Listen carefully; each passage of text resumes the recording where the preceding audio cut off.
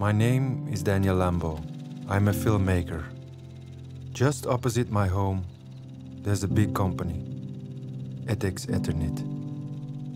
My father worked there too. It brought a lot of prosperity to families in the region. L'amiante et le ciment, ça constitue ce que j'aimerais appeler un mariage parfait. Et que le danger est donc pratiquement nul, je dirais. Pratiquement nul. Zeker als pastoor word je geconfronteerd met de verwoesting die toch wel asbest aanricht en aangericht heeft. The factories have been closed in the West and opened up in India to take advantage of lax laws. There's a huge rise in the use of asbestos in India.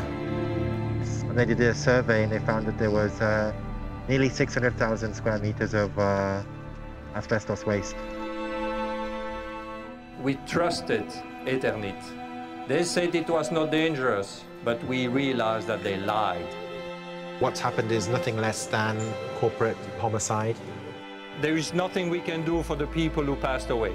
But we must be thinking about the future generation.